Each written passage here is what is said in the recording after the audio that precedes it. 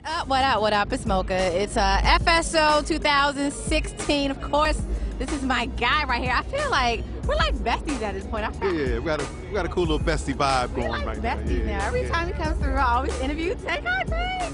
Hi, how are you? I'm great. How are you? I like the jewelries. Thank you. You're going the I gray. try to ward off all the spurts. I see the gray boots. Oh yeah, I'm doing the monochromatic thing I love today. the monochromatic thing. Thank you. I'm with that's it. what you're doing. I'm on black everything. Yes, we compliment each other. We always compliment. See, besties. So he just did his thing, of course. You know what he did. He took it off. He took that. I had to share. He took I had that to share off. with the people. I mean, the people here in the DMV, man, they take care of me.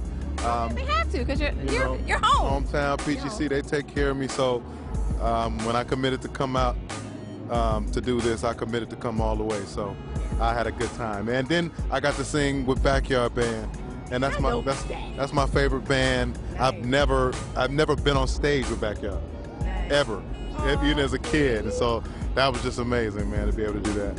So as a sex symbol, like, do you wake up and be like, I'm fine?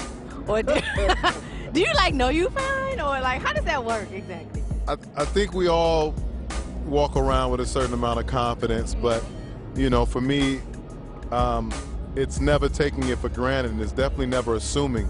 You know, so I go to the gym every day and try to work on that part of what's being fine. I try to study and learn and keep my mind sharp so I can be that part of fine. I try to keep my spirit in the right place, you know what I mean, and understand who God is and who He is in my life so I can keep that part of me fine, you know. So it's a lot of layers and levels to it, but it's still a work in progress. So, you know, for all of those that appreciate it, I thank you, and those that don't, hopefully you'll grow to love.